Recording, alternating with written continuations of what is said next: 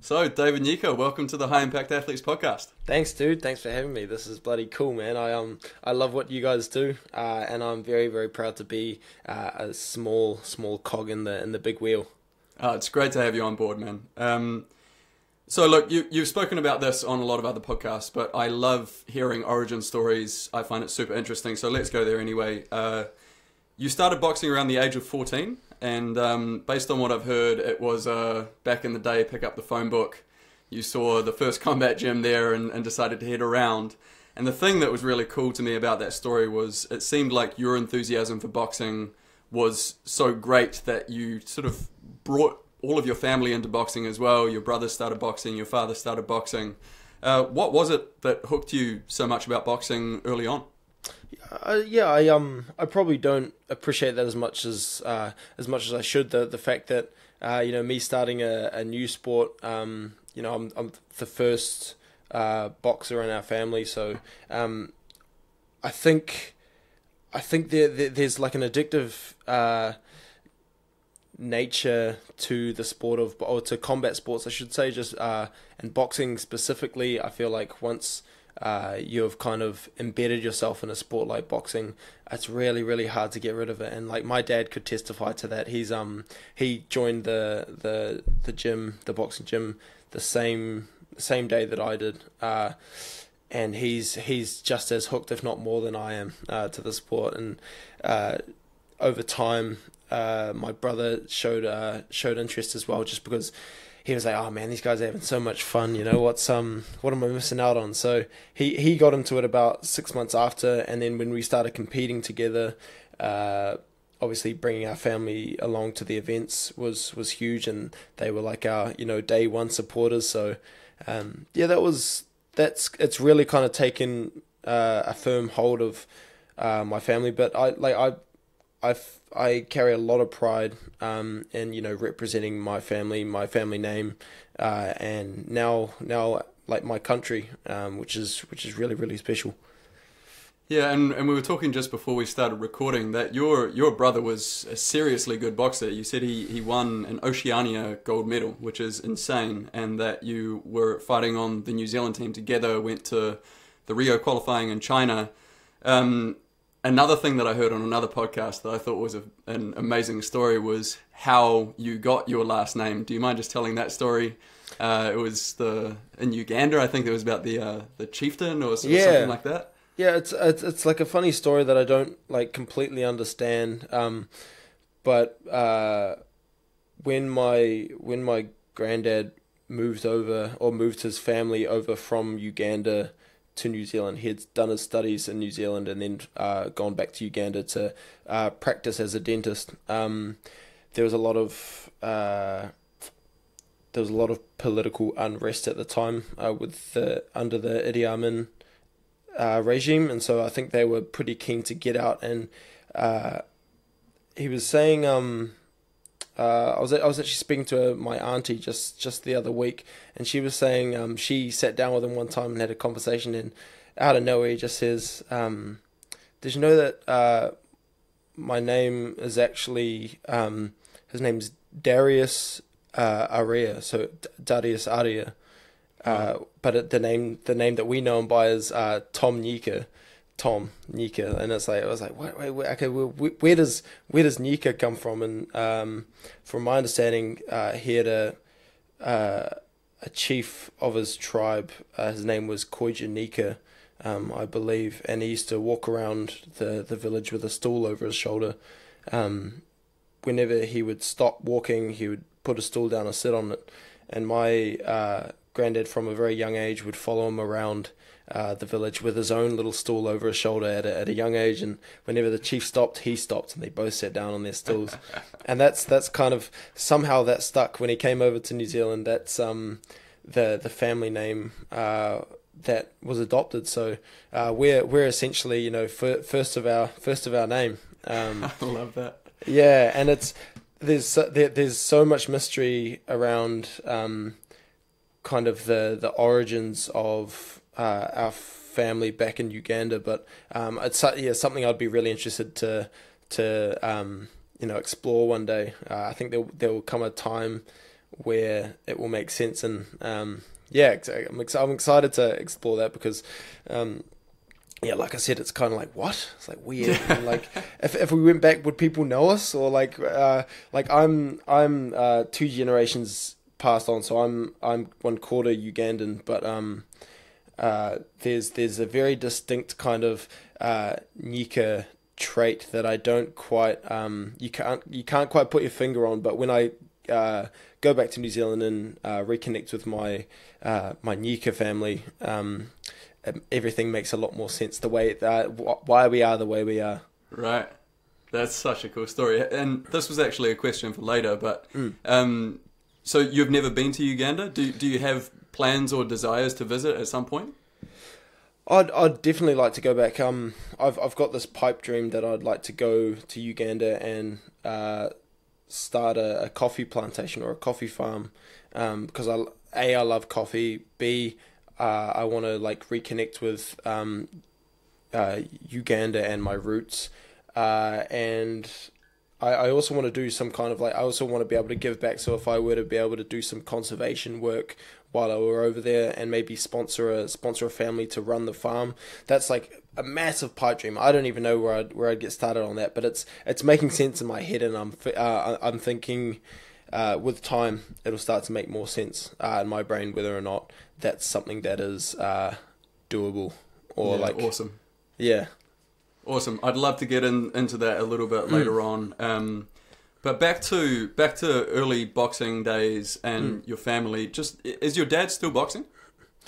Oh, that old bastard! I keep trying to tell him to slow down. He's still trying to spar all the 20-year-old dudes at the gym, and I'm like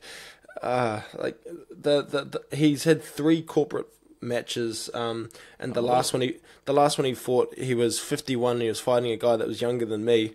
And it was a bloodbath. It was an absolute bloodbath. I was like, oh, Dad. I was like, we're gonna have to do something about. You're gonna have to like pack it in. But he's so hooked on it, and it's been really, really good for him. He's had his fair share of struggles with substance abuse, alcohol, which obviously was like difficult, but boxing is something that has really helped him through a hard time. Yeah, I think there's a lot of magic in the sport. Yeah, I can sort of imagine how something like boxing would be more powerful than a lot of other sports to deal with things like addiction or like with struggles that you have going on in your life. I don't know quite why that is. Is it because you just have to, especially when you're sparring, you have to have such intense focus on the moment because you literally could get punched in the face if you sort of get distracted? What do you think it is about boxing that makes it so good for people who are struggling with things? I honestly think it comes down to the primal nature of the sport. I was actually just saying to Lexi, my partner, last night, I feel like living a healthy lifestyle comes down to 2 things. It's what you eat and how you eat it, or like what you eat and what you do in order to eat that food. So let's go back to caveman days. You're a caveman. You have to catch your food to eat it. And what are you catching? You're catching wild game. You're cooking it with no chemicals, no nothing. You're working extremely hard to feed yourself. Nowadays, people can sit down on an office chair like we are right now for 8 to 10 hours a day, and they eat absolute garbage. Now, when you've got a sport like boxing, you're challenged every second and every minute, every hour of the time you spend boxing. It's violent, it's primal, it's exhausting. I feel like there's something very innately beneficial to our biochemistry to actually feel happy and to feel good, and like I think there are so many ways to kind of bypass that nowadays and kind of take shortcuts towards to feel good. So people use alcohol, people use all kinds of other drugs, people use fast food, to make themselves feel better. But that is very, very temporary. So I feel like a sport like boxing, you've got if you've got a challenge in front of you, and whether or not you overcome it, you've still tried and you've still exerted yourself and exhausted yourself to try and make ends meet. So I think there's something that is it's just challenging yourself to reach your goal is what makes it so addictive, because it gives you that release, and that kind of for men, you get testosterone. You feel alive. There's nothing quite like it, getting punched in the face. I recommend it for everyone. Everyone should get punched in the face at least a handful of times. Well, I can actually say I have been punched in the face. Good man. Proud of you, man. So proud of you. I mean, I do have an older brother, so that probably contributes to it. But the worst time wasn't of my own choosing. But it's all the same, man. It's all the same. To be completely honest, I wouldn't choose to do it again. But yeah, I can sort of, I think I understand what you're getting at there, where especially if you're doing something like boxing and you need to be extremely focused to avoid getting hurt, then you will notice if you've eaten crap or if you haven't lived your best lifestyle outside of the ring, and it'll translate in there and you'll get hurt because of it. So it's sort of this self-perpetuating loop of having to eat better so that you survive type thing. Yeah. Well, why would you put yourself in harm's way? Why would you eat all this crap if you knew that next week you were going to have to get beaten up again? And it's like, oh well, I'm going to make sure I prepare myself better this time to not get my ass kicked. And I feel like most fighters, most boxers are very humble because they've eaten a few knuckle sandwiches along the way. Like everyone's been humbled by the sport, and we're very happy, well-tempered people because of it. Right. Yeah, that's super interesting. One thing that we were talking about before we started recording was your brother and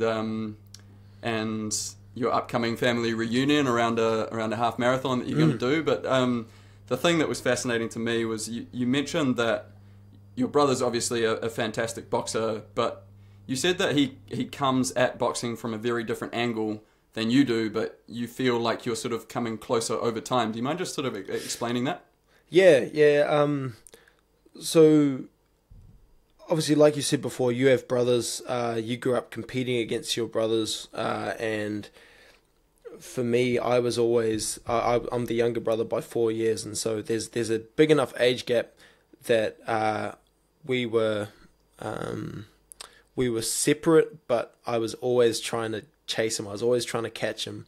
If we were running down the road, I'd be running behind him trying to chase him, and he'd be in front looking behind to see how close I am behind, and he'd be running away. So the way I put this together in my head, I call it my Dave logic, but he's always had a flight mentality. He's always tried to. He's always been probably more risk averse than I am, and that has worked to his advantage over the years. Just like my chaser's mentality has worked to my advantage.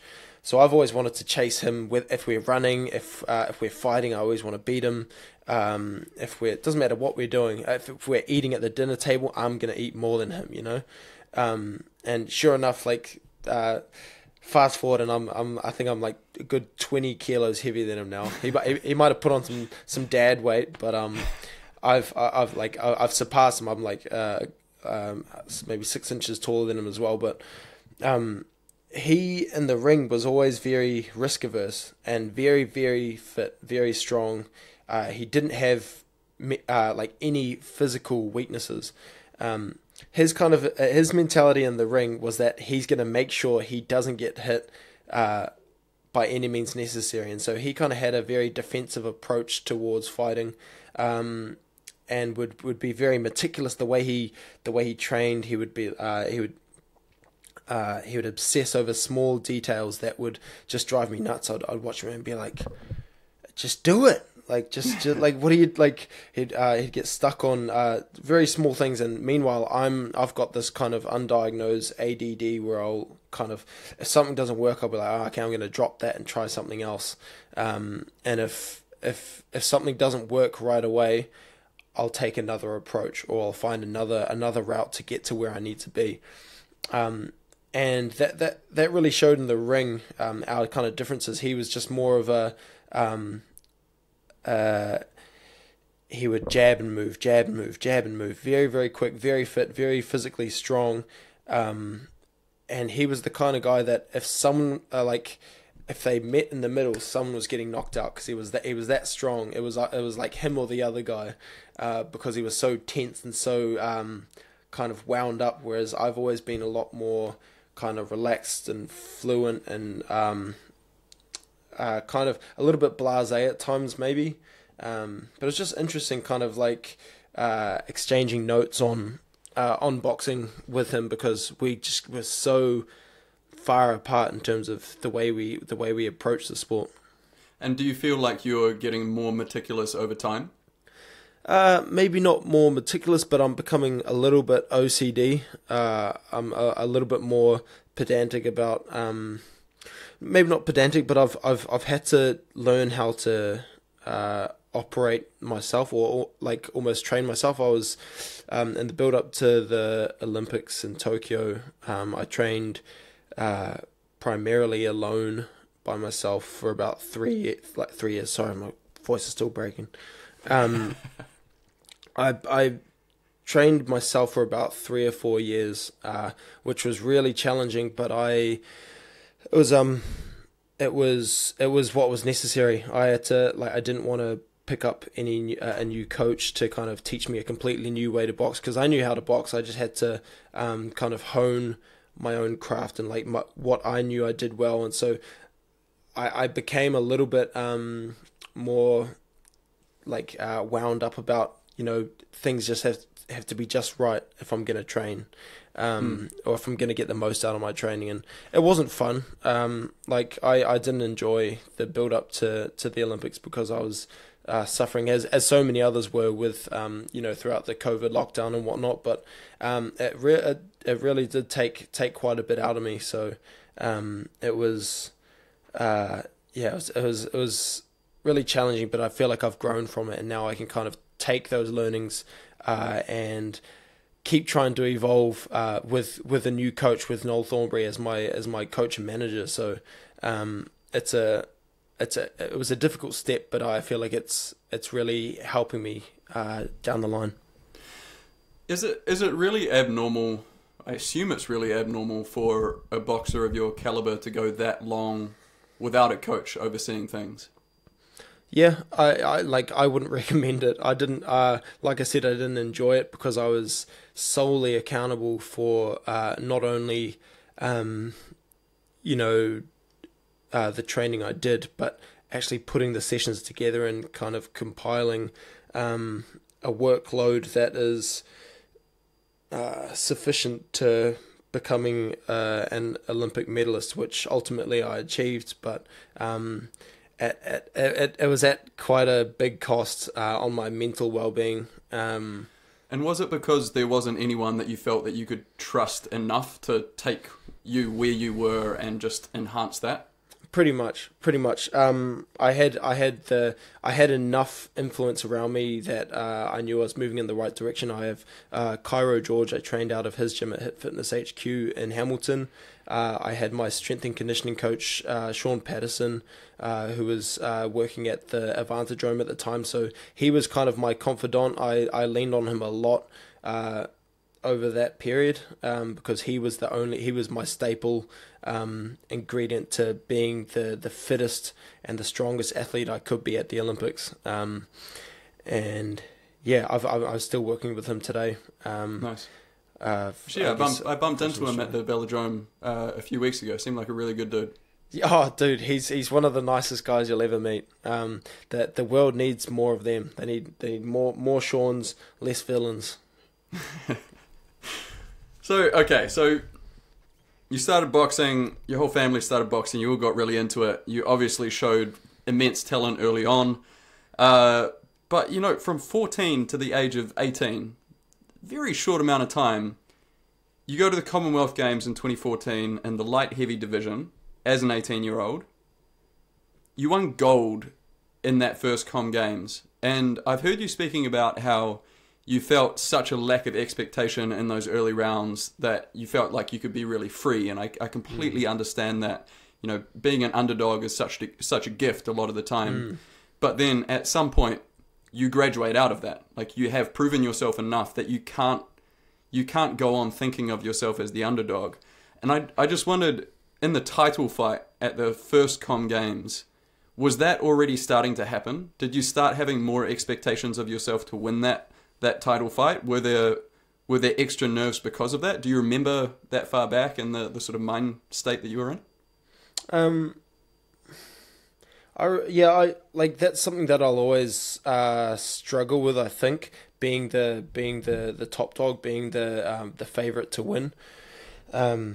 I much prefer being an underdog, and so whatever it takes for me to feel like the underdog, I'll kind of shift my mind that way, because like I said just before, like I've always been chasing my brother. I've always wanted to chase something, to have a bigger goal in mind, and my ultimate goal now is to become a cruiserweight world champion. That's my next milestone, and that's it's not easy. The sport is a lot more different than I thought it would be. In comparison to amateur boxing, it's a lot more of a dogfight. But those expectations, I do feel it, and I don't necessarily like it. I don't like being. It probably sounds kind of weird, but I don't necessarily like being the center of attention. I like coming in the back door and surprising everybody, being like, "Hey, I'm the next big thing," you know. I don't want people to be like, "Oh, Dave is going to be the next big thing." I know I'm going to be the next big thing, but I would much rather take the world by storm than kind of have these expectations, because the more you start to believe in your own hype, the more it starts to kind of shape you and maybe change the way you approach your sport, or your talent. You might take it for granted, and I've been guilty of that in the past, and I don't want to do that again. Yeah, I really get that. I mean, the thing I find the most impressive about people who manage to remain at the top for a long period of time. So the only thing I can speak about with any real authority is tennis, and the top three guys, Federer, Nadal, Djokovic. The thing that I find freakish about those three guys is the amount that they've been able to win when they've been at the top. And every single time they step on a tennis court, they have the biggest bullseye on their back. And every person that they play, it's their chance to make history in their own life, right? Like, whenever anyone plays against those guys, it's their chance to say, "I beat Roger," or "I beat Rafa," or whatever. Yep. And they just somehow manage to stay in a mental state that lets them win and win and win, week in, week out, year in, year out. It's I don't understand it. I don't understand that mental resilience. It's impressive because they know they have a target on their back, and they know that everybody's studying how to beat them. So if you're a Federer, if you're a Nadal, if you're Djokovic, people are studying how you operate, and not only that, but they're trying to figure out how to beat you as well. Yeah. Which, like you said, is just a freakish talent. How do you kind of respond to that? How does that kind of theme fit into your mindset? Because obviously you're at a world-class level. Obviously you've been out for a little while, but having nothing to lose against those guys, do you feel like that kind of fuels your fire, or is it daunting? Is it like, oh bloody hell, like, all right, everyone's gonna see me get my ass kicked against Djokovic, and like you're already a step behind almost? Is that, how do you feel? It's both sides. So I'm very much like you in that I prefer to be the underdog because I think my biggest mental challenge over my career has always been feeling like an imposter. You know, like I'm just a kid from a farm in Wairarapa, like how do I belong at Wimbledon sort of thing. But then, you know, you win enough matches, you play enough of the top guys to start feeling comfortable, and then the next step in my mind is if you get into a winning position against the very top in the world, it's trying not to let the doubts creep in when you're very, very close to winning. And that's so incredibly difficult in something like tennis where you can't run the clock out, like you have to beat people, and the doubts start creeping in, and as soon as you get into future mind, that's a recipe for disaster. Like as soon as you start thinking in the future, thinking, oh my god, my mum's going to be so stoked that how am I beat going to Djokovic celebrate? or whatever. And then the wheels can really start falling off. So, you know, I think tennis is very different to boxing in this way, in that we play tournaments, you know, 25 to 35 times a year. So we have so many opportunities to be in those moments and to learn about ourselves and how to deal with those moments. Whereas, you know, with boxing, you guys fight so few times that you've really, I imagine anyway, you've really got to juice as much learning out of each individual experience as you can, because you don't get as many of them. So yeah, for me, it was just a process of, like, my coach calls it locker room power. And he's written a book about it, which I recommend. It is that when you're the big dog and someone who's lesser ranked than you gets into a winning situation, locker room power is the little creeping doubts that enter people's minds, thinking, should I actually be beating this person or not? And that's those little pressure moments, those little sort of inflection points that if you're the big dog, you can push on and just be like, well, you know, do you actually want to beat me here? Like, do you actually feel like you're ready to beat me here? And then, you know, there's so many levels that you can go down to mentally in any sport. And that's where I find it gets really interesting, these subtle mental dynamics between opponents. So they're inevitable as well. That, like, wherever you go, whatever sport you find yourself in, those doubts are always going to creep in. I don't care who you are. That kind of mental fortitude doesn't come without like time, pressure, failure. Like, you need to be under the pump all the time. And so, like, you saying you compete 25 to 30 times a year, that's a lot of pressure, and that's like a lot of time on your body as well. I feel sorry for your poor bloody ankles. Like, that looks gnarly, man. But people say the same for boxers, you know. Like, right now I'm starting to learn about the power of activity in the boxing ring, because being in the ring under the lights in front of crowds is super important, because especially early on in a professional career, you're not going to pick up any kind of momentum by fighting 2 times a year. You need to be in the ring 4, 5, 6 times a year, like every couple months, so that you can keep the iron hot and the dagger sharp. You want to make sure that you've got the clarity when you're in the ring. You want to feel like you've got, I guess, just the time and experience in the ring. And I would worry 25 to 30 times a year whether or not that would be you'd burn out from that. Have you ever kind of experienced that? Yeah, absolutely. Yeah. You know, talking about struggling during COVID, the tennis tour during COVID was sort of like a traveling prison. Like, we went to the airport, we like flew to a place, straight from the airport to the hotel, get something shoved up your nose, go into quarantine until you get the result back, which was anywhere between 24 to sort of 48 hours.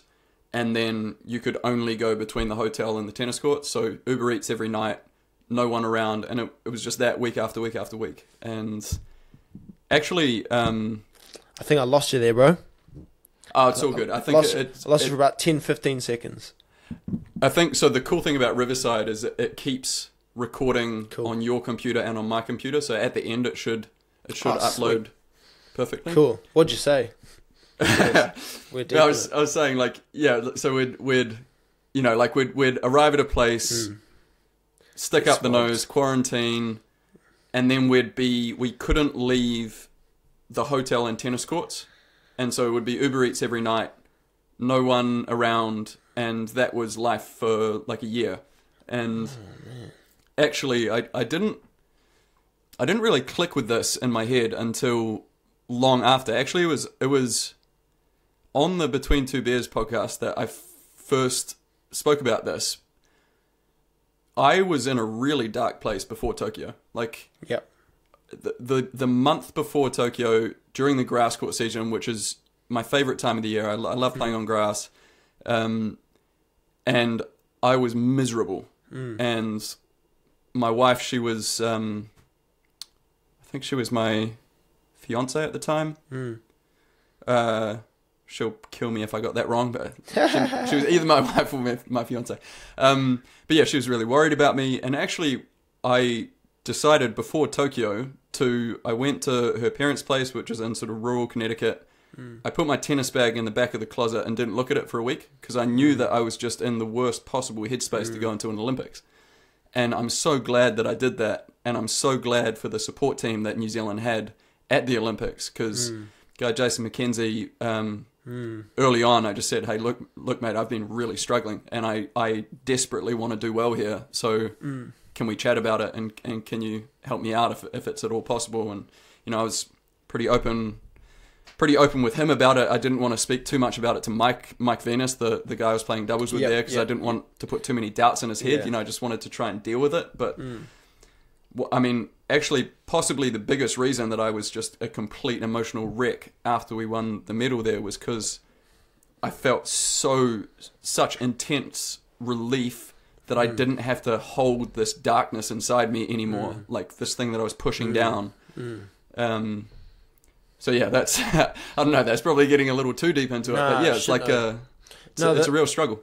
100%, and that's like because I feel like I was going through a similar thing in the build up, and I remember I even documented some of it. I just talked to camera, and I was doing the math in my head, and I was like, I live a healthy lifestyle. I've got a good supportive family, supportive friends. You know, I've got my dog. I'm like, there's no reason right now why I shouldn't feel happy and fulfilled. And I had this like, this kind of overwhelming sense that something wasn't right, but I didn't address. I wasn't necessarily addressing it. I was like, this is. I was like, this is irrational. I'm being irrational. I don't deserve to feel unhappy or like you know, like I haven't got one of the best lives on earth. You know, I live the best life. I'm so happy. I've got everything I need to be happy, but I'm not. You know, and it's it's confronting because it's like you know, what's wrong with you? What's your problem? And I learned quite a lot over that period, and I've kind of kept something in my back pocket from that experience, and I've always been like forthcoming with my let's say vulnerabilities or my feelings, or like, you know, I'm not cooped away like I feel like a lot of young men are. I don't tuck my feelings in a ball and like hide them somewhere, stuff them under the bed, but what I realized was that the more I talked about my vulnerabilities, the more I kind of fed into them. I fed them a little bit, and so the more I felt like I opened the outlet, the more positive, sympathetic, you know, the more kind of like positive, sympathetic energy I absorbed. But the sympathy it doesn't help. It doesn't help. Like talking to people is important. But I chose like I learned from that speaking from a position of power, speaking through experience and success is really, really important. You know, you don't want to let in all the good and bad vibes. You want to be able to turn the tap on and off. So for me, I found the more I talked about it, the more I started feeding into it, and the more I relied on other people's sympathy to feel better. And I started. That's an interesting balance, eh? Yeah, I started to feel like a bit of a victim of my own demise. I was like, wait, hold on a second, like we've still got a big fucking task to overcome. I've still got to qualify for the Olympics. I've still got so much more work to do. And I found that after that experience, because I had the strangest sensations. I was like, I started seeing sadness in other people, and I was like, I've never seen that before in my life. I've never seen someone walking and been like, oh man, like I could see the weight people were carrying around. And I was like, this is just so odd, but that's depression. Like I learned later on. I was like, oh, I was really unhappy. Do you feel like you were seeing clearly, or do you feel like you were coloring things through your own lenses? No, I was seeing so clearly. I was seeing almost too clearly. I'd come out the shower and I'd sit down on the couch and I'd be like, man, I stink. I started like kind of recognizing all of the bad things, which is probably it's not a good thing or a bad thing. It's just there. It's just all of a sudden you've got this vision that I never had before, because I hadn't had any kind of mental health struggles in the past. So I was like, what's going on here? But have you ever dived into Stoicism? No, I haven't. No, I will look into that. Oh, it's just something you said just before is such a core idea of Stoicism, which is like things are neither good nor bad. It's our thinking that makes them so. You know, like any situation that happens to us, society could label it good or bad. Other people can label it good or bad, but how it affects us a lot of the time is our decision. You know, even if it's a bad thing, if we can say, well, this is an incredible learning opportunity, or this is an incredible opportunity to get better at X, Y, Z. And I feel like it fits in with the athlete lifestyle so well, because we're constantly 100%. Dealt failures or trials, right? And just being able to reframe in a, not necessarily a positive way, but just in like okay, this is happening. How are we going to deal with this? What's the best path forward for me right now? And you're always under the limelight. You're always like you're literally there to be observed. So all of your flaws are aired out in front of a crowd. You know, if you get knocked out in front of 10,000 people, everybody saw your legs go limp and your eyes roll to the back of your head. You know, it's not pretty, but that shit happens, man. And it's a really, really hard thing for people that don't compete to kind of understand, and maybe that's probably a really, really scary thing to a lot of people. But as athletes, we put ourselves in harm's way in order to be the best versions of ourselves, and it doesn't always work out. But that's part of the game, man. That's why we do it. It's very that's character why it's building. compelling as well, right? Oh, 100%. That's why people watch sport, because the human condition is laid open for everyone to see in all of its beauty and all of its darkness and tragedy. Yeah, it's great. It kind of goes back to what I was saying before about what you eat and how you eat it. We have to fight for our food every day. If you're not in the boxing ring, you could be on the tennis court. You're still fighting to be the best version of yourself, and to overcome ginormous obstacles, like beating a Nadal, beating a Federer. Come on, man. Who does that? But that's the thing. Very few people do that. They beat each other all the time, you know. Someone's got to do it. Why couldn't it be us? I find it very inspiring, and I don't ever want to lose that kind of mentality that I am the underdog and I've got so much left to prove. Because as soon as you stop trying to prove a point to yourself, you'll stop trying to prove it to. As soon as you stop trying to prove a point to someone else and yourself, the sooner you start kind of realizing, oh, there's no point of this, you know? Just coasting, right? You just start coasting, yeah. We've always we need to keep evolving. Doesn't matter where we are, who we are, we need to keep evolving. Totally agree with that. And this is actually a nice seg into. I really want to talk about the Olympics because that's where we met, and actually, bit of context. So yeah, we got put in the same apartment in Tokyo, and when we were first met and saying hello and stuff, he's like, Dave, I'm boxing. Mike and Marcus, we're playing tennis, and Dave was like, oh, you guys are tennis players. I thought your calf muscles would be bigger. And that I did. That was confronting. That cut deep, man. And Came I don't know how hot many. and heavy. Don't know how many calf races I've done, but nothing's changed. So I'm just gonna have to live with it, I guess. You're gonna have to ask like Federer or Nadal or Djokovic. There's a fucking stacked. Just built different, those guys. But yeah, so you've spoken publicly about the struggle of missing out on Rio and the learnings you took from it.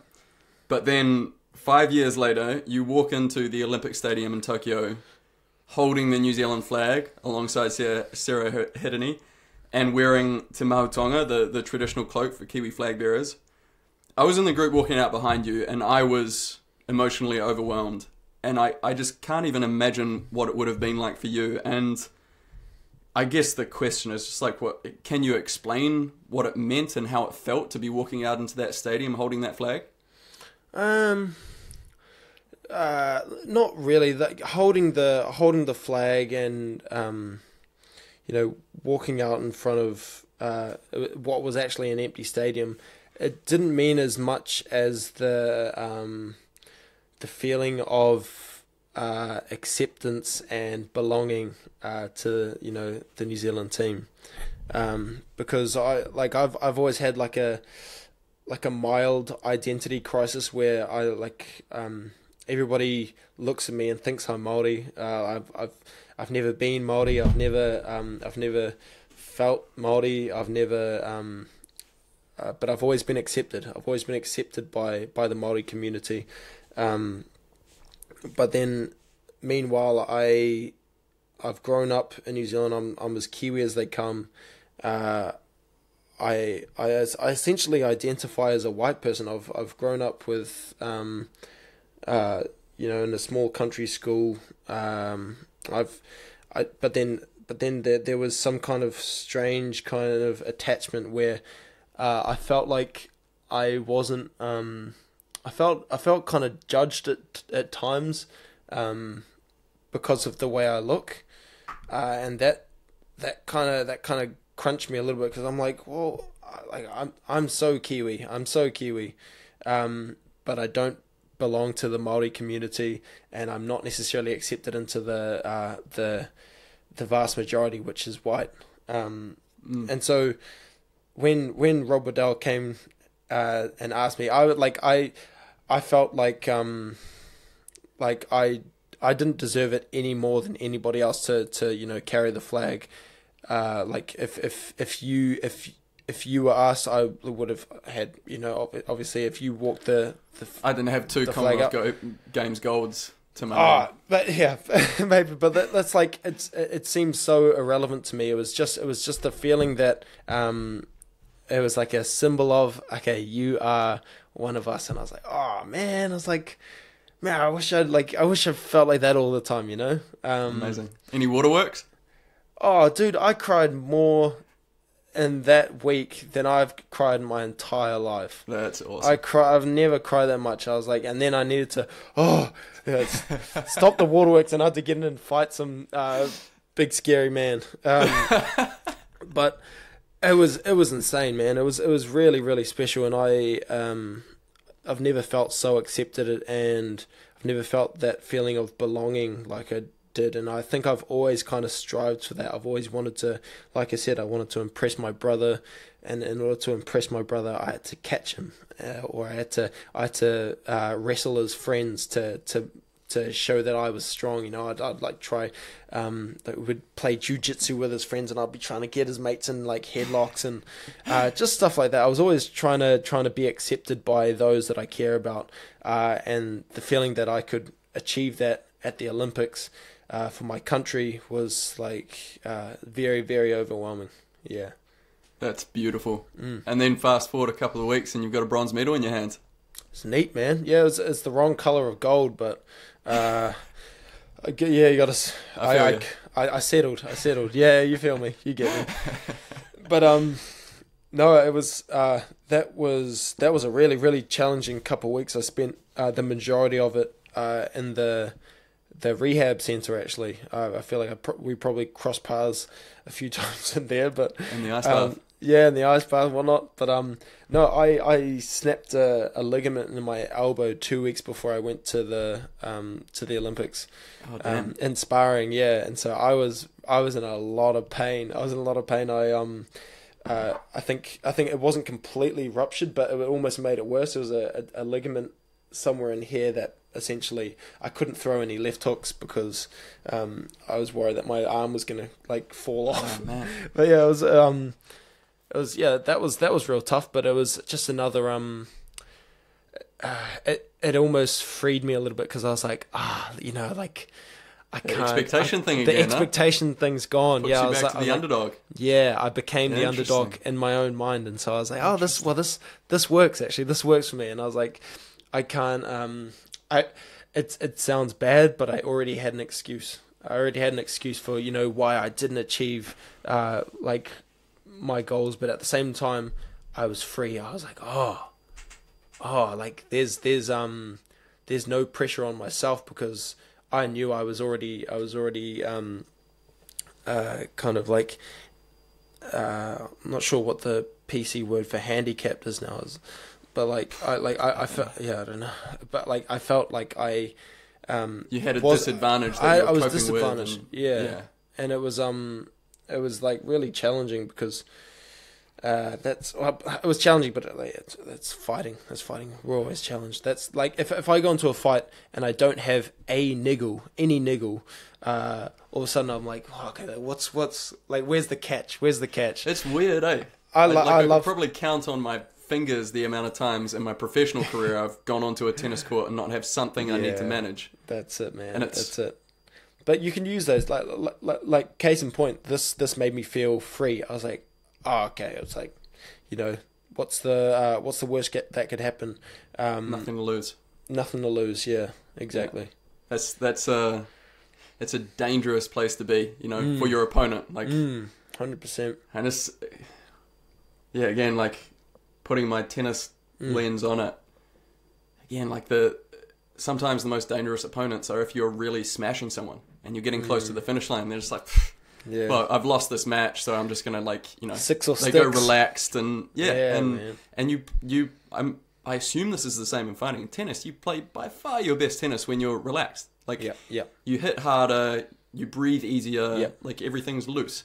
Yeah, and then you're dangerous. I've heard there are actually a lot of similarities between the two sports, which probably sounds so daft to someone that hasn't played either, but the kinetic chains are very similar. The kinetic chains are very similar. The way you move, the kind of I think that's a great way to put it. The kinetic chains, we all kind of rely on, our feet and our hands working together.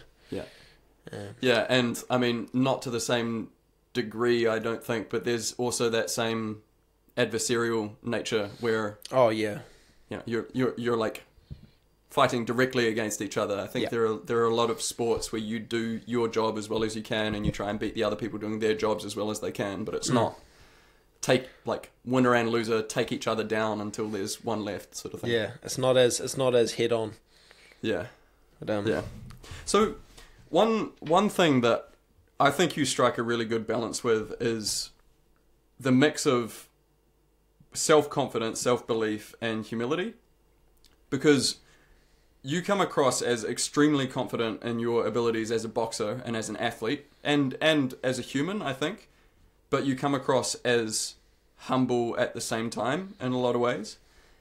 Was this a conscious decision? Like, do you think a lot about this, or was this sort of a natural state for you? And has this developed over time at all, or changed? I've never. I've never been a confrontational person. I didn't start boxing because I wanted to be tougher than someone else or to seem tougher than someone else.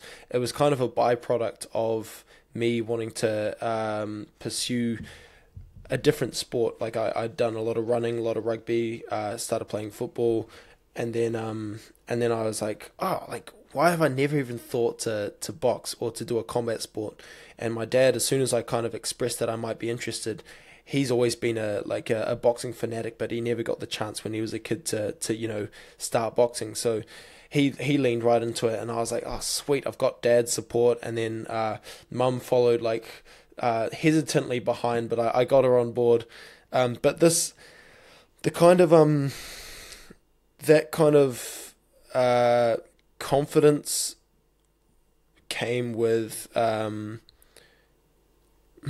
It's a tricky one because I've never been in a street fight. I've never been in an altercation outside of the ring. It's not a matter of trying to prove anything to anybody else. It's more just trying to prove to myself that I can be a better version. And the day I stop trying to prove to myself how good I can be is the day that I should retire. I've so much left to prove, and I have so much untapped potential that I'd be doing a disservice to myself to give up. And that is essentially what drives me.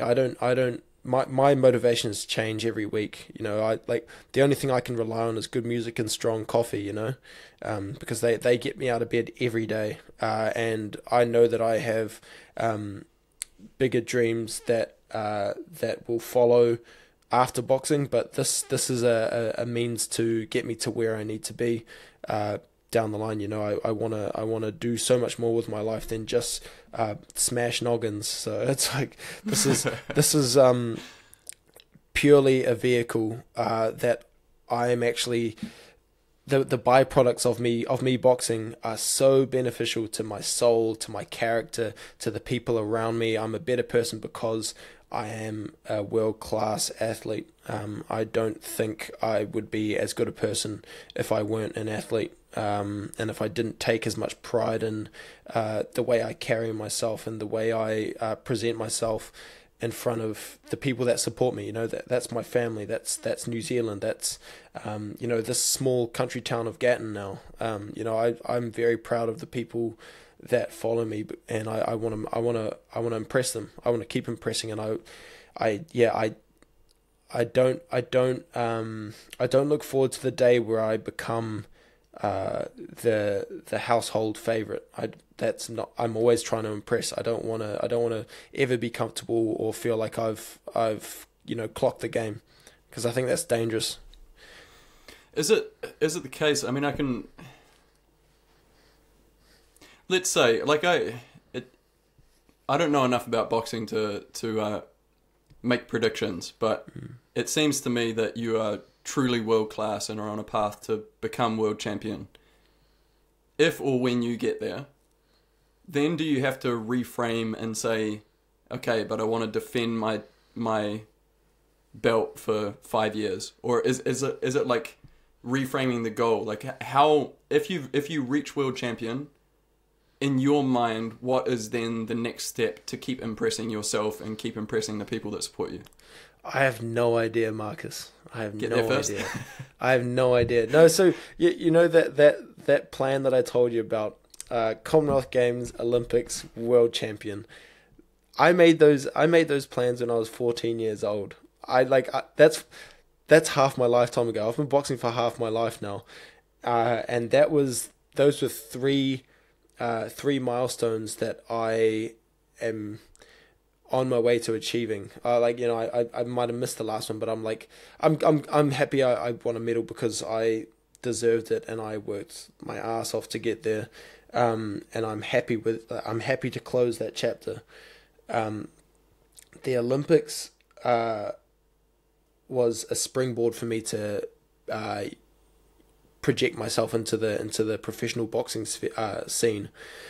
And that kind of is like my 14-year-old brain was, well, that's the end, that's the destination. But the destination is such a lie, man. It's such a lie. Like you could win everything that's available, but you won't necessarily find happiness through that, you know. And I'm under no illusion. I've won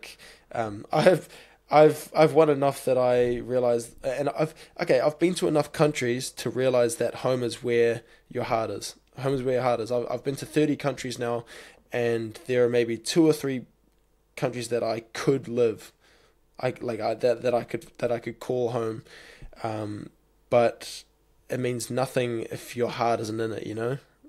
So I'm happy with where I've been.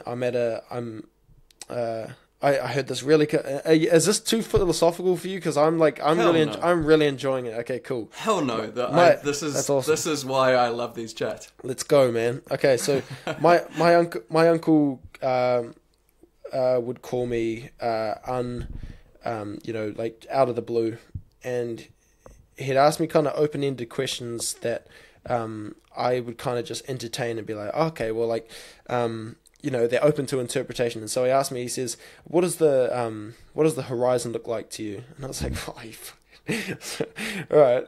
I was like, well, the horizon is what you see when you're sailing a ship. I can't sail. So I'm looking out at the horizon. You can't see what's on the horizon. You can't see the horizon. You can only look at it from afar. So if you're sailing out towards the horizon, you're going to keep sailing until the story ends, okay? But along the way, you'll find shore, you'll find land. So for me, there are destinations along the way, along the journey. The horizon is the journey, but along the way, you'll come across these islands. And so when you reach one of your milestones, these are milestones. When you reach one of these islands, you put your anchor down and you get off. You get onto land with whoever's on the ship with you. So you look around at the people that are with you and you say, I like these people and they're here for me and with me to help me, and we help each other. Or you might think, that guy needs to walk the fucking plank, you know? That guy needs to go, okay? And so you can also look around. You can look around and say, what do I need? What do I need here in order to keep traveling on my journey? Once when I get back on my way, you look around. And you think, I've got a beautiful island. There are like bananas, mangoes. There's everything you need. There's there's happiness. There's good vibes. Whatever. So the destinations are along the way, but we're all heading out towards the horizon. So when we set out again, we make a decision. Are we with the right people? Have we got the right support? Do we like how this feels? Is this a safe place? And if it isn't, then you've got some work to do. But if it is, you need to get what you need and keep moving forwards. Because if we stop and sit too long, we'll stop evolving and we'll stop growing as people. So I truly believe we need to take those special people on the journey with us in order to be fulfilled. It's really important. I love this metaphor, and I'd never heard it before. I made it up, dude. That's why. That's Dave Logic, is it? That's Dave Logic, man. I start my own podcast. I got an Instagram and everything. I haven't posted anything. Nice. No, I really love it. The one bit of pushback, and this is so. I feel like I'm very similar to you in that I find a lot of joy in pushing, in striving for things, doing the work, like seeing the progress, and just in that process, I find a lot of joy. And what I think my wife would say is, but are you present? Like, if you're always looking towards the horizon, how can you appreciate what's around you right now? And I'm curious to hear what your take on that would be. Like, where is the balance? In your mind, is it if you have the right people on the boat, then that's the balance? Or like, how do you appreciate the here and now when you're always looking towards the horizon? So for me, it sounds like maybe you didn't stop at the island. You didn't stop. You didn't get off. You didn't enjoy the spoils of what you've achieved. So after the Olympics, bronze medal, epic. Enjoy it. Look around you, see who's with you. Enjoy it with those people, and once you've soaked in everything you can from that experience, you're ready to go again. I'd like to think that you were able to actually enjoy that triumph and move forwards, because but we don't, we might not, I thought my destination was 5 years ago, I thought I was going to go to the Rio Olympics and win a gold medal. That was never the universe's plan. The universe never wanted me to do that. The universe wanted me to grow. I had so much more maturing to do over those 5 years, and none of it was easy. And it just made that next milestone that much sweeter, It's 5 years. 5 years is a long time, and I'm not a patient person. I don't have a hell of a lot of time for like I said, right at the start of the podcast, my brother would get carried away with these tiny little details, and I'd be like, not for me. Let's move on. The only thing I've ever been able to stick to is boxing, and that's partly why I owe so much to the sport, because it's done so much for me, and if cool. I'd be doing a discredit to myself if I quit, if I said, oh, you know what, this is boring, had enough, right. Next hobby, because I've got a lot of hobbies, man. Dumb ones too. Nah, they're fine. we should absolutely get into some of your hobbies, but before I forget, yeah, I'd really like to drill down a little bit into this paradox that I see of, you were speaking a little bit earlier about never getting into a confrontation or an altercation out of the ring. You're known as the nice guy. In a previous podcast, you've said that you like to live by the adage of smile and be nice. And I remember actually asking you a little bit about this in Tokyo, asking, do you have to get yourself angry before a fight? And your answer then surprised me. But do you mind just explaining a little bit how you can be a nice guy and still win as a professional fighter so much? Yeah, I've the times I've got angry in the ring have been some of my I'll look back and think, that was a mistake. Getting angry then was a mistake. More times than not, every time I got mad in the ring, it was like all of a sudden it took a little bit out of me. It took a little bit of energy out of me because I tensed up, and I like you were saying before, being loose and relaxed is so important in a sport like tennis and boxing. Because if you're wound up, especially in professional boxing, you can't spend 6 rounds wound up because you've got another 6 rounds to go. That makes a lot of sense. It can take so much wind out your sails. So I've never had a mean bone in my body. I'm not gonna grow a new finger or a new thumb. So I'm pretty happy with who I am as a person, and as a fighter. I've already proven that I don't need to be angry to achieve at being a world-class athlete. So for me, it's always been pretty simple, pretty straightforward. I've got a task, and I'm gonna have a, I'll shake the man's hand afterwards, and I'd love to go out and have a beer with the guys I fight, because it's this is fun. You shared something. So yeah, you share something. You don't get that anywhere else in any other sport, because it is such a relief, and you're. I'd like to think as long as everybody gets home safe, that you're both better happier, healthier people because of it, you know. Yeah. And in professional boxing, you know, all of a sudden you're providing for a family. It's a means to a brighter future. Yeah. And perhaps a great example of you holding your head is in the Olympic round of 16. A lot of media attention after your opponent tried to bite your ear, and you know, we can all recall the Tyson moment and the furor around all that.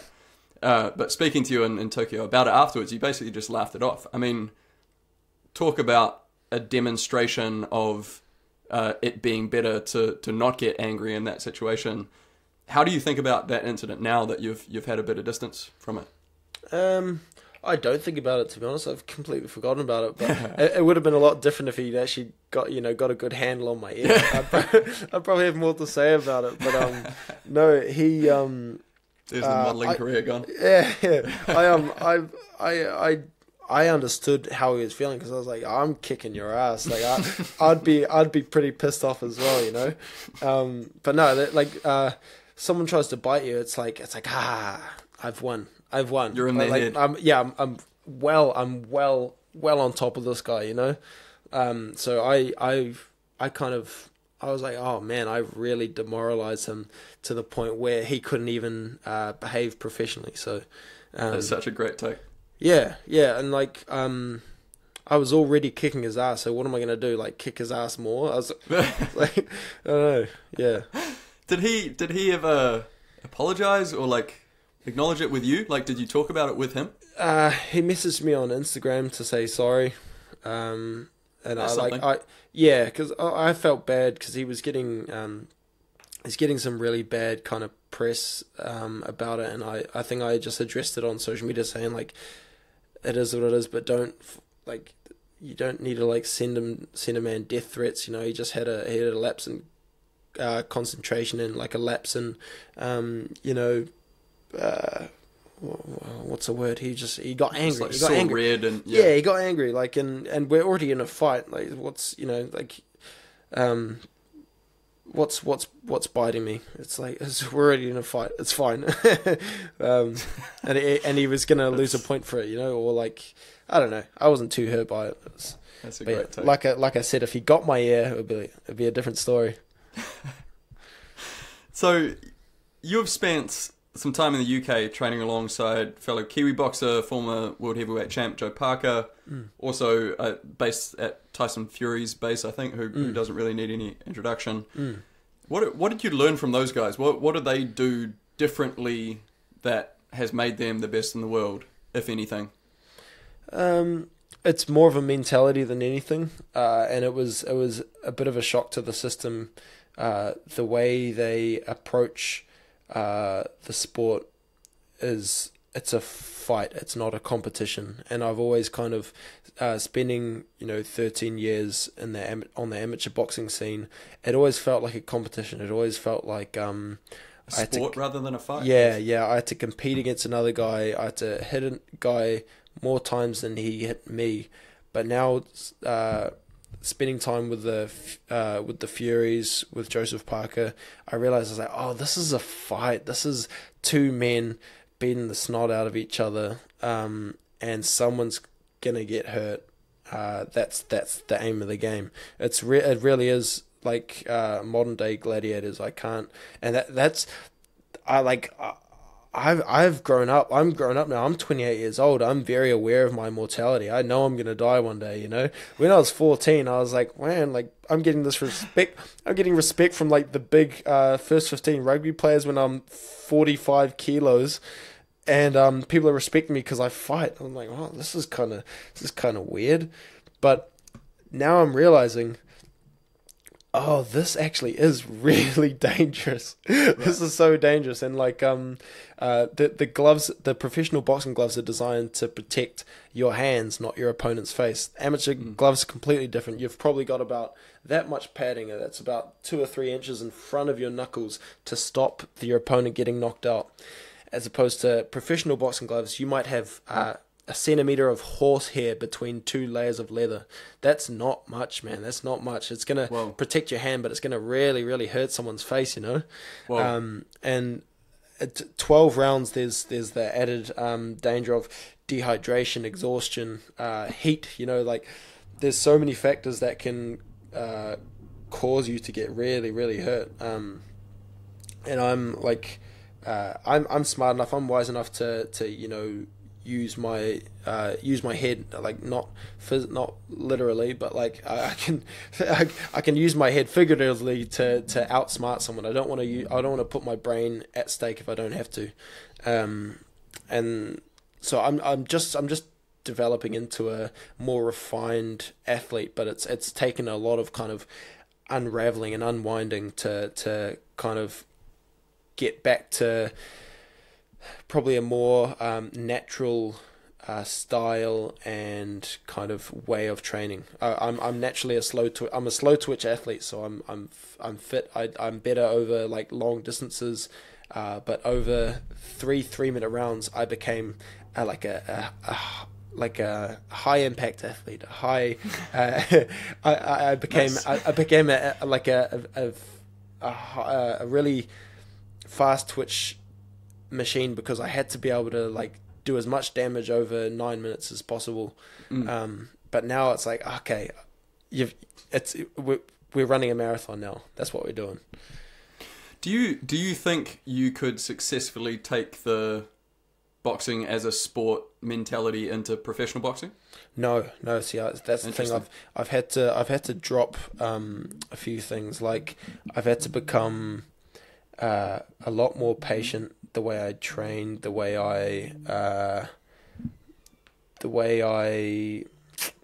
just the way I think about boxing. Because when I would train myself, I would try get my training done as quick as possible. Because A, I wasn't enjoying it. B, I didn't have anyone else to kind of push me along, and I just felt like I was trying to rush everything. Now I have to like be a little bit more patient. I have to be in it for the long run. And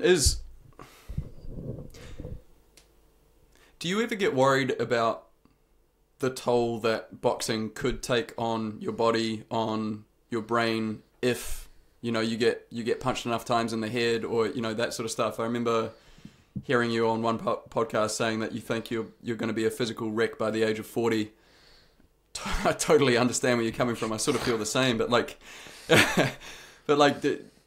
I guess first, does that scare you? And second, does it feel like it's a worthwhile trait? It's like, what do you mean as a worthwhile trait?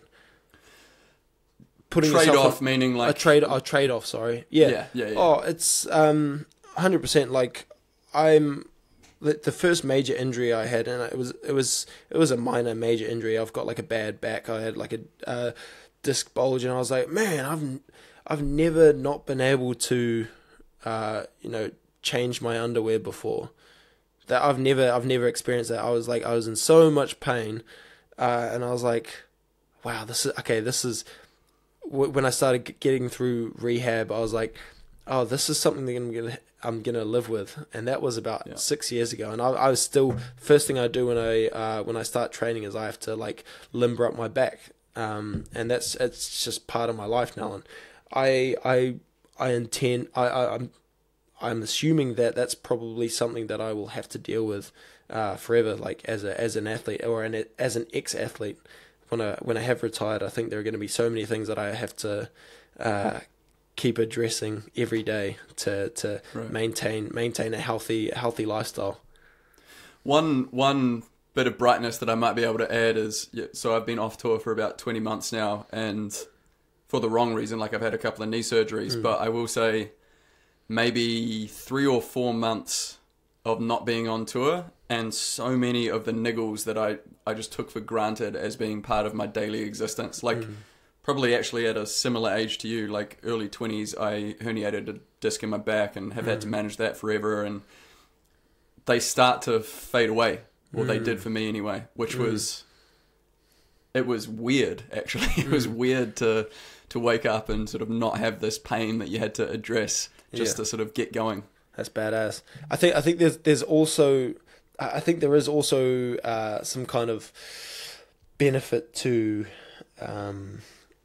some of those niggles. So like learning how much your body needs to move in order to stay happy and stay healthy is really important. And a lot of people probably don't get that. They're like, man, I have shoulder pain, I have back pain, I have bad knees. It's like, you don't move. You need to move, man. Like the reason you're sore and miserable is because you've never, stressed yourself out for, like, I don't know. I just feel like there's so much to exercise that people probably don't appreciate if they haven't done it before. So many like kind of physiological benefits. There's so many benefits. 100%. If I stopped training, if I stopped trying to fix my back would still be cooked. And I know much younger guys and gals today that are suffering with injuries, and they're never going to get better because they don't have the means or the expertise around them to fix it. And it's like, it's sad. It's sad in that, like, they kind of think, well, bad back, that's me done, Like, if we settled for our herniated discs, chances are we wouldn't be athletes anymore. We'd probably be sitting down like this somewhere really unhappy, making our backs worse. Exactly. Yeah. No, it's not the life. It's not the way. Hey, 2 more questions on boxing. I'm aware we've already been chatting for ages. No, it's good. It's been amazing. First one is, so I'd just like to understand a little bit better the pathway of pro boxing, because me too. As I said earlier. Say again? Me too. I don't really get it. Because like you're obviously truly world class. 2 Com Games golds, an Olympic bronze, and it seems to me that you're not yet getting the fights where you can actually prove that. So I'm just curious how you start getting those fights. Yeah, that's that kind of goes hand in hand with that idea that professional boxing is very different. It's a very, very different sport, and that activity that I was talking about, just getting time in the ring under the lights is so important, because I feel very, very different in a professional boxing arena, because all of a sudden it's like it's the way the shows are run are different. We weigh in the day before. It's more lights, camera, action. It's a lot more that goes into it, but also developing into a fully fledged professional cruiserweight, that, like, you can't just go in and fight 12 rounds. And some guys do it. Some guys do it. The Lomachenkos of today, they will go ahead and put themselves.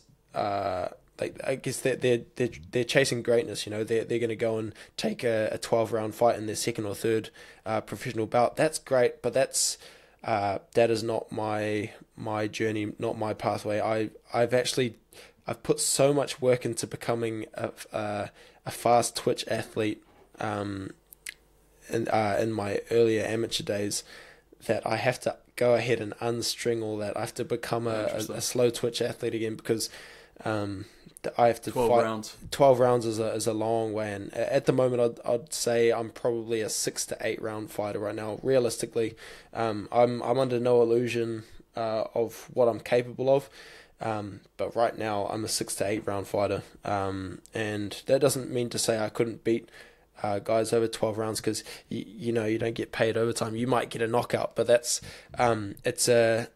it's a really fine balance between getting activity and then getting the tests and getting the harder fights in, learning about how you operate in the ring. And I want to do this right. And I only have one chance to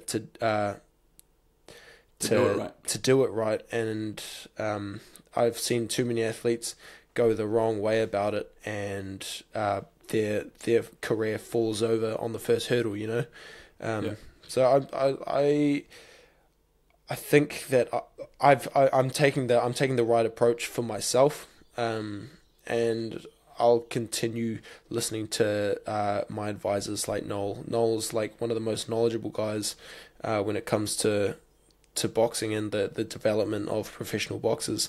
Cool. So I feel like I'm in a really, really good place to keep keep striving forwards. We've got another date in just under 2 months that we're looking at getting another local bout. So Nice. yeah, I just want to keep getting in the ring as much as I can, and those tests will come. And we've still got 2 dates, almost 1.5 locked in. I'm going to say we're almost locked in for 2 more fights before the end of the year. So that's the most important thing right now, is getting activity and getting time in the ring. So I need to increase my opposition each time.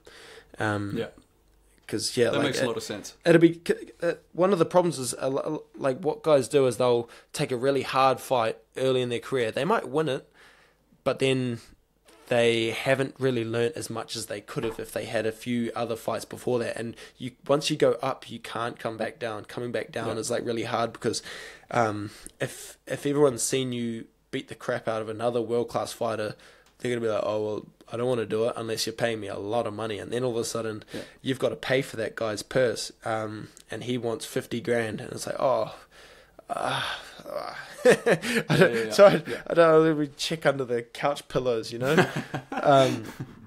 So yeah, it's... Find some of those stimmy checks. Yeah, exactly. But yeah, there's a lot more that goes into it than I was aware. And me and Noel open book everything, so he takes me through the process of everything, of how we're putting shows together right now. We've had a meeting with the ticketing company this morning, Flickit, and I'm learning the ins and outs of production, of management, of everything. I'm learning everything about boxing. So when it's all said and done, I could probably be a promoter myself if I really wanted to be. That does make a lot of sense, and sort of thinking about it as a long-term process and not jumping ahead, especially physically, that makes a lot of sense. Last boxing question. What's your most memorable fight and why? Oh, good question. I'm going to say probably my first Commonwealth Games final, because I remember I'd fought 4 times in the week leading up to the final, and I remember trying to warm up for my final, and I was like, I'm really sore. I think I'm just gonna go in and do it, if that's all right, guys. Talking to the coaches that were in my corner, and I knew the guy that I'd fought had fought 1 less fight than me, so he'd had 3 fights. 2 or 3 of them he won by knockout, and so I was like, he's fought like a quarter of the rounds that I have. He's fresh, and I was like, so stale. I was so brittle. But it was that was really tough, and I remember coming out to the crowd, and I was like, okay, I've got to turn on, because I think there were like 12,000 people, and probably the biggest crowd I'd fought in front of was maybe like 300 or 400, and it was just angry boxing people, whereas this was like, so we're in bloody Glasgow, and I've got like my family, my parents were there, the New Zealand team was there, and I was like, wow. I had Rob Waddell came and like brought all the noise, and I was like, whoa. I was like, this is crazy, man. And the fight was really, really tough, but I basically I think it was also memorable because everybody bloody booed for me at the end, because I think that was the only fight that I was a favourite to win, and the guy I was fighting was from Mauritius, and everyone wanted him to win, and I got booed, and I was like, I was like, that was really sad. It was really sad, but I did everything to deserve that win. But what a roller coaster! One of those things, yeah. Dude, you can find it on YouTube now. I cried like a baby on the podium. Oh man, we'll definitely put that in a snippet. No. Also, just moment of appreciation for Rob Waddell. What a legend of a human. That dude is a legend. I tell you what, he stayed for at least 2 hours after my fight to take me through the drug testing protocols. He supervised me through the whole thing, because he knew I was new to it. I was 18. He comes in, he's helping me with everything. He's like writing comments on everything that they could have done wrong, and I was like, Rob, I haven't taken any drugs. I was like, Rob, just chill. But he was so caring, and he wanted to make sure that I had the best experience, and was just like, I was like, hey, you've got like another 600-700 athletes back at the village. He spent like 2 or 3 hours just with me, in a small room with the drug testing people, and I was like, oh wow, what a amazing dude. He just man. goes above and beyond, eh? Yeah, like I remember in Tokyo before the opening ceremony, pretty small group of us, because I think a lot of the athletes were competing the next day. Yes. But carrying, he's got these huge rower hands, carrying like 4 folding chairs in each hand, and like setting them up for us every time we stopped so we could all sit down. Just stuff like that. Like, such a G. It doesn't get shouted out in the media because the media's not there, but it's authentic, it's deep, and he lives it. I remember cool that. He lives by the kind of he just wants the best out of each and every single one of us. I really appreciated having him there, and he was at all my fights as well. Whenever he wasn't there, he decided that he was a good luck omen. He was a good omen for me. So he was like he made it his task. He was like, no, I have to be at this, otherwise, who knows what could happen. That's awesome. Such an athlete, superstitious bastard. Hey, I'd love to talk about some stuff outside the ring. Do you need a bathroom break or anything? Nah, man, I'm good. Do you need to go? No, I'm good. Cool. I'm good. Rip in. Okay, so let's talk about Gaddon. So you're based in Gaddon, small town in Queensland between Brisbane and Toowoomba. What was it that drew you there in the first place, and what keeps you there? It's a funny story, yeah. So I was training over with the Furies and Joseph in Morecambe in the UK, and through Duco Events, who were running the George Kambosos versus Devin Haney bout in Australia, they said, we might be able to get you on this fight card. And I was like, that's massive. It's a undisputed world title fight. I was like, yeah, I'd love to go over. I'd love to go and fight on that card. So David Higgins linked me up with a trainer named Noel Thornbury, and I was intending to train here for 4 weeks prior to the fight night. Came over, got a bit of work in, and I was like, nothing really stuck in the first 4 weeks, but I was starting to understand some of the lingo. You go to another trainer or another gym, they've got different kind of dialect, different ways of communicating, and I was just starting to click a little bit. And Noel said after my first fight I won, but I wasn't happy with my performance. He said, there's another bout coming up in another couple months, say. And I was like, yeah. I was like, I initially intended to go there for 4 weeks and go straight back to the UK, maybe visit family, but I was like, okay, no, I'll do this next fight. And my family came over to watch the next fight, and then by this point I was like, okay, no, this is starting to make more and more sense. The way we were training, the kind of intent behind the training was starting to make more sense. Mm-hmm. And I just realized that I was in good company. I realized how much Noel cared about not only boxing but about me, and he became really invested in what I was doing. And I trained with his sons as soon as I got here. They both box, Cassidy and Rube Thornbury, and so I was helping them out with just giving them advice and stuff, and they were really enjoying it. Noel's wife Jan became like a second mother to me right away, and then to put the cherry on top, I met Lexi, and Lexi is one of the best things that's ever happened to me. She's my girlfriend now. Lexi is Noel's daughter, and I was really, really skeptical initially, because I remember talking to my dad. I was like, Dad, I really like Lexi, but it seems a little bit too good to be true. And I was like, am I shitting where I'm sleeping? And he said, honestly, you kind of just need to trust the universe. You know, the universe has spoken, and just go with it and see, because like my heart felt so content and so like full, and I had, it was one of those, it was like I was telling you before, it was another milestone, it was another island, and I got off and I was like, oh wow, I was like the Thornberrys, I was like, oh, my family's just across on that other island. I was like, oh, okay, well, I really, really like where I am right now. I've got good people. I've got a small, tight-knit community now. Everybody loves me here in Gatton. I feel so at home.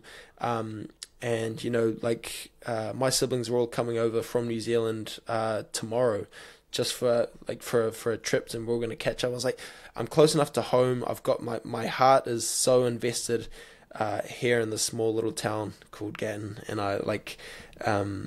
I really feel like I can project my professional boxing career to its maximum effect from here, which is like so strange. Like I said before, I've been to so many countries. I've been all around the world, but it's landed me in a small country town in Gatton. Gatton, baby. That's awesome. I love it. That is awesome. I read an article that was talking about how happy you are with your life situation there in Gatton, and the question that came up for me was, how important do you think your happiness is and life in general in relation to your success in the ring? It's everything, if not almost. It's like I really rely heavily on my surroundings, because I'm a sponge to whatever kind of energy I have around me. If I am with bad people, I'll do bad things. I'll be a bad person. That's the way I feel. If I'm with the wrong people, I won't do the right things. But I'm with people that love me, in a place that provides a lot of good vitamin D. There's sun every day. I'm super comfortable. I can train. I've got no distractions. I've got my girlfriend. I've got my coach. I've got Noel's sons and my brothers. Like immediately, we're like, there's some of the best kids I know. And Jan has become like a second mother to me, and my mum's just across the ditch. So I'm like, I feel so privileged to be where I am now. That I wouldn't have it any other way right now. I know that I'm exactly where I need to be, which is really rare considering where I've been and how difficult things have been for myself in terms of my training setup. So I'm just leaning into it. I'm leaning into it, and I feel like I'm gonna get the most out of these years training here in Gatton. Awesome. Have there been, I mean, this is quite a nosy question, but have there been any tensions because of how close to home everything is? No, nothing at all. Nothing at all.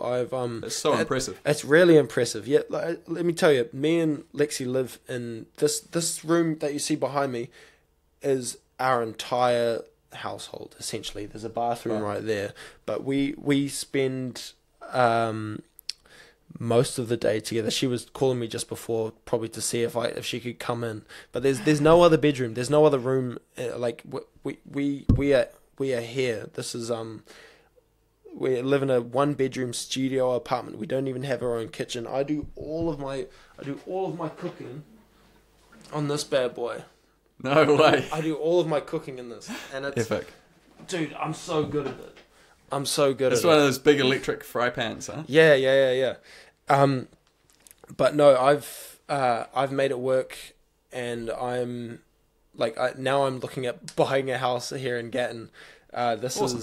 This is definitely where I'm gonna project my professional boxing career from. Very cool. It's a real wonder how we've managed, because we've been together for a year now, as of last week I think it was. It's a real wonder how we haven't torn each other's heads off, but it just goes to show how well we kind of fit together, which is cool. Yeah. And then That's super impressive. I'm I like hanging out with her family more than she does, I think. It's pretty funny. So I thought your podcast, so your partner Lexi has a podcast called Talk Sexy with Lexi, and I listened to your episode on there. I thought it was hilarious and showed a side of you that I imagine a lot of people probably haven't seen before. I can't even remember what we said on that podcast, yeah. You said so much. You said so much. I bet I did. Oh, dick. There was a lot of Dave logic. Yeah, but there were some laugh out loud moments that I thought was hilarious. Went into your coffee love. I'm also a bit of a snob when it comes to coffee, and I wondered if you could talk me through a perfect coffee, Dave style, one that you make. I purchased an AeroPress when I was in the UK, which is I can show you right now. I travel with one everywhere I go. This bad boy. Those things are epic, eh? Shameless plug, but AeroPress, you guys have done it, man. You know, the guy who designed that was the guy who designed the Aerobi Frisbee. You're kidding. No Same dude. way. Just makes epic stuff. What a whack dude. I got to meet him. You got to get him on the podcast, I reckon. Do it. Shit. No, that's my daily coffee. I can take that anywhere. I can take it anywhere and make a beautiful coffee. But it comes down to the beans. You really need a good bean. Do you drink coffee black? I do it with cream now. I do it with cream. It's like because I fast through until about lunchtime, so it just gives me a little bit of fat to kind of like keep me going through the morning. Nice. Have you ever tried coconut oil? I not necessarily alone in coffee, but it's like that shotgun coffee. Is it similar? Bulletproof coffee. Yeah. Bulletproof, I think, is that's cream. MCT butter and coffee or something like that. Yeah, I never clue. Or maybe shotgun coffee's another iteration. I think the best coffee that I know of to date is Rocket in Hamilton, just behind JB Hi-Fi. That's they don't sponsor me or anything. They're just bloody great, man. They're awesome. Cool. Do you know Sam Dakin? Yes. Oh, yes. He started a coffee place. It's bloody good. Yeah. Oh man, those guys are slow awesome. coffee. Yeah. Shout out Sam. Yeah, I've been talking to him and kind of getting just like little insights here and there, because that's kind of a dream of mine, a pipe dream to start like a coffee farm, you know. And I was like, I'd love to like keep in touch with how he's going and how he's finding it, and where he's having his his hurdles and stuff. But yeah, so I think he's doing an awesome job. Like young athletes creating small businesses outside of their sport, that is tough, man. That is tough, because that takes so much time and energy. Like I'm way too ADD to like allow myself that kind of I couldn't remove myself that far from boxing. How cool would it be if you were able to produce and supply epic Ugandan coffee beans for Sam? That would be gangster. That would be so cool, man. Yeah. And you know what? Collab. So you're currently donating to the Maximum Good portfolio, which is basically just all of the charities that High Impact Athletes recommends. And I was looking this up because I was curious which of the charities operated in Uganda, and 3 of the charities in that portfolio run programs in Uganda and do a huge amount of good. Wow. So I just wanted to let you know that that's awesome. Your donations are actually really changing lives in Uganda, which is pretty cool. Very cool. I love the idea that there's so much you can do for poverty over in those third world countries for such little money. You don't have to throw an arm and a leg in order to impact so many people's lives. Whether it be like, I couldn't believe some of the stats of how many young kids die of diarrhea every year. Something like 500,000. Yeah, I mean, the stats around diarrhea, the stats around malaria, around like vitamin A deficiency, just really small, like specific problems that are so solvable or preventable. Yeah, it's something as simple as like putting a bit of chlorine in your water can like stop. Like I know here we're talking about chlorine in water. There's chlorine in all of our water. The tap water here is pretty crap, but like you just need to put it. Yeah, at least you can drink it over in some of those like third world countries. They're dying because of the water they're drinking. You know. Yeah. It's something. I'm going to get the stats wrong, but a staggering amount of people. I think it's something like 1.2 billion people still don't have regular access to safe drinking water. And it's just like, we don't think about it, right? We turn the tap on and water that you can drink comes out. But for a large portion of the world, that's not the reality. And it is so cheap. Like with one of the charities that we support is called Evidence Actions Programs for Safe Water. And for $1.50, you can provide a person with clean drinking water for a year.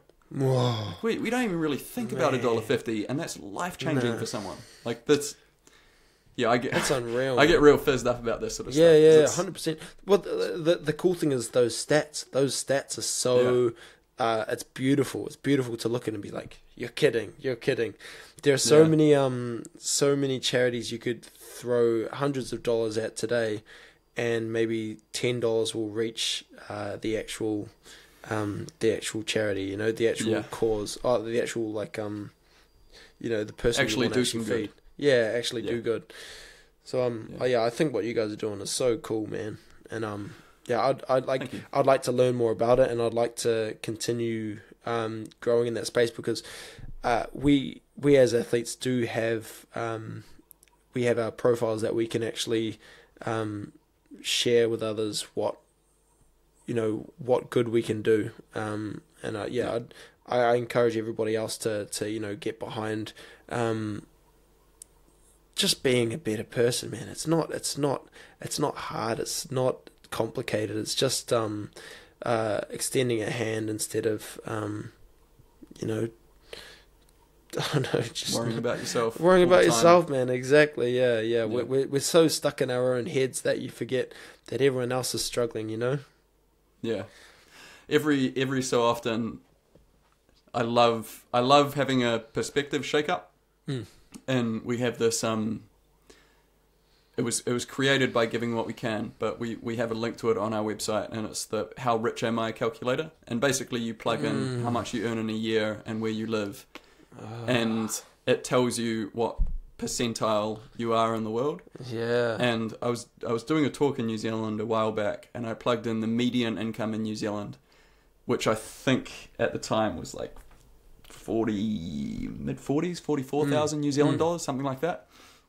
And median income in New Zealand, you're the top 3.5% wealthiest in the world.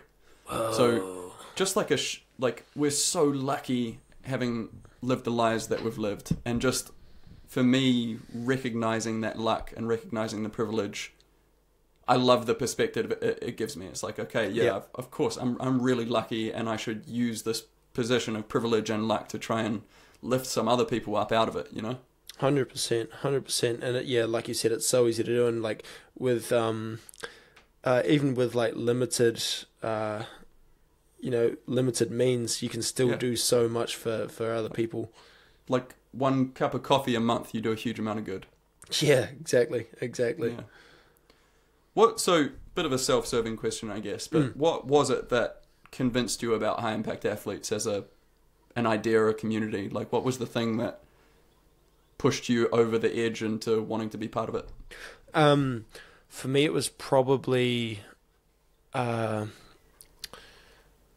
I'll put it into like, I can't remember what actually pushed me over the line back then, but since starting, because I've always wanted to have some kind of foot in like some kind of charity work, some kind of charitable activity, or doing something. You've fostered a bunch of animals, right? Yeah. Like you've taken action on that. Yes, I have. So I've done fostering for the SPCA. I've driven the food van for Vinnie's, and the thing that kind of got me recently, and it got me thinking, was I went to apply to do volunteering at I won't say like which charity here in Australia, but I applied, and like I gave it. There was a survey that you had to do to fill out, what your strengths are, what you want to be doing, how you could be of service, like, do you have any criminal convictions, whatever, like filling out the survey. And I was like, man, boom, felt good about it. I was like, man, I can't wait to see, what's like what they're going to offer to me. And I realized how limited we are by following these larger charities. And kind of, we're not doing much good. Like the only role there was working in the retail store, and I was like, right. I have, like I said earlier in the podcast, I have so much untapped potential, and that's not just within my given sport, my given field. I have so much like love to give, and I have like so much time, and I feel like I even have like experience now that I'd love to share with other people. But if I'm gonna spend 2 hours of my time every week giving back to a community that needs help, it's not going to be sitting in a retail store. Yeah. And the idea of the high impact athletes, the idea that every charity has been, what's the word? They've been like vetted, evaluated. They've been vetted, they've been evaluated. You know where the money's going. You know the money isn't going into administration. You know that you're not paying someone to sit in a retail store. So, and so that someone else can, like make. I'm not even sure what the term is, but I feel like there are a lot of people making huge amounts of money through these charities, and mm-hmm. I don't believe that the big charities are the ones that we should be doing the most for, because I'd much rather see my $5, my $10, my $20 go into someone else's hands that needs it more than people running those charities. Yeah, you've really hit the nail on the head, because in my mind anyway, our point of difference with high impact athletes through the charities that we recommend is that per dollar or per unit of resource, they are the most effective at what they do in the world. So if you're going to give your dollars, you want them to do as much good as possible, right? Like you want as little of those dollars to go to salaries that aren't necessary. Yeah. And you want as much of your dollars to go towards helping the people that you actually want to try to help. And it's so important that the charities are transparent and cost effective and analytical about what they do as well. Because if you don't analyze, you don't measure, then how do you know? Yeah, exactly. Yeah, you want to know that your money's going into the right hands. Yeah, like it's simple. It's like what I loved about the SPCA was that you could actually see you could see the little puppies you get. You see them getting fat, and you see that you start teaching them how to be good dogs. They can sit, they can wait. Within a few weeks, you've got a product that you're like, I'm proud of this, and now you can send it on to someone else. With the food vans, you're spending time with the people at the end of the chain that actually need the help, and you can feel you're physically delivering that stuff. Yeah, you're literally delivering a service, and I feel like there's so much more kind of pride that you can take from knowing exactly where those dollars are going. I think what High Impact Athletes is doing for the world is unprecedented, and I think like the more people that are aware of this. Sorry, I might be getting a bit quiet. The more people that are aware that you can make a bigger impact, the better. That's what we need. Well, really, thank you for being part of it. Like it's really cool. And not only do I appreciate it, but the world does. Through your donations, through you speaking out about this stuff, you're really making an impact. It's very cool. We've been speaking for about 2 hours. Why don't we finish off with a round of quickfire? Yeah, man. Load me up. Sweet. Okay. If you had to give a TED talk for around 20 minutes on something that wasn't boxing, what would it be on? Something philosophical that I don't know anything about. Dave Logic and how it works. It'll be Dave Logic, yeah. Yeah. It would be centered around health and well-being, I think. Nice.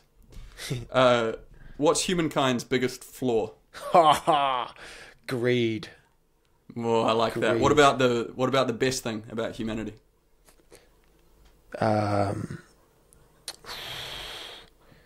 Community. Lovely. What's the kindest thing that someone has ever done for you?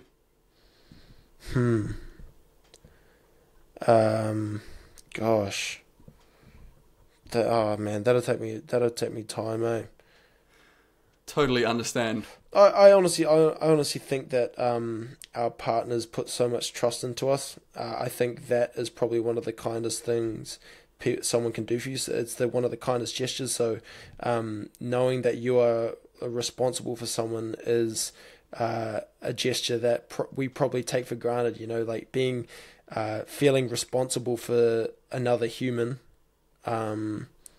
is probably one of the greatest gifts that we have. That's beautiful. What are the 3 biggest qualities that define you? I'd like to say my honesty, my resilience, and probably my loyalty. Yeah. Did I say loyalty twice? No. Honesty, resilience, and loyalty. Yeah. I love it. Yeah. One that jumped into my head was work ethic. You work your ass off. I work hard. I don't think I work any harder than anyone else. Or like I'd hate to think that I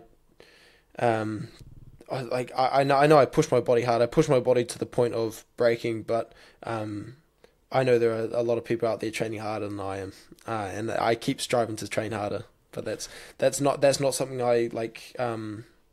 It's just like you're probably talking about what you've seen on social media, and it's like that's not real. That's not real. I work my ass off, but not for the camera. Not just social media. So I've been doing a bit of training out of the velodrome, and they have records up on the walls of people who have done the most impressive athletic feats. And I don't know what to call that exercise, but it's basically it's like a push-up position, but your hands are on. Oh, it's a bench bars. pull, isn't it? Yeah. No. It's the one where you go down to like a deep push-up, like beyond push-up hold.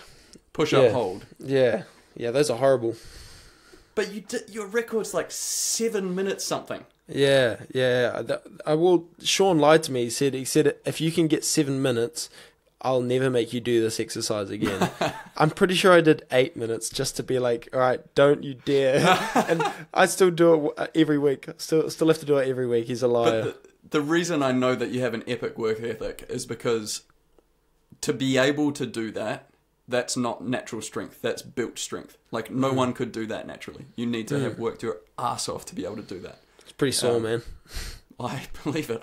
I do like 1 minute holds, and they're hard. That's good, man. Anyway, who would you most like to see become a high impact athlete? Man, I'd love to see you tap into like the UFC or the NBA or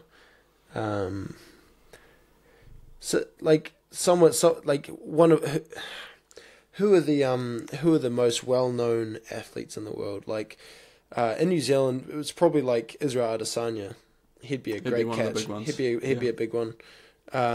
You've already got so many top tier Kiwi athletes. Oh man, internationally, NBA's big game. Yeah, like yeah. The Steph Currys and the LeBron Jameses. Yeah, come on, man. Come on, yeah. Aim for the freaking roof, man. Let's go Steph Curry. Okay, done. Last question. This has been epic. How do people follow you and your career? And give us a little taste of what's coming up, if you can. Yeah, I'm on socials. I think I'm on Instagram, Facebook, TikTok. I don't really Facebook or TikTok. I do actually, but like I don't pay. I tell you what, I don't want to sell my soul to it. My soul is I get too bloody distracted. Take as much as you let it take. Yeah, I'm not a consumer. I do not consume on TikTok or on Facebook because they're strange places. Where else? No, that's pretty much it, I think. I have a fight coming up on the 3rd of November here in Gatton, and we're looking at getting some kind of streaming service involved, so you'll have to stay tuned for that. But these shows here in Gatton get absolutely mental. It's like they are so good, man. The kind of environment you can pack into a small space here is nuts.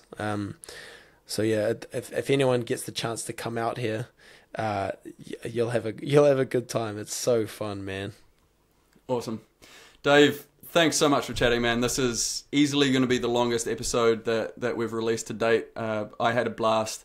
Thank you so much for doing good in the world, for being an amazing role model for people to look up to, not just in boxing, but across the board.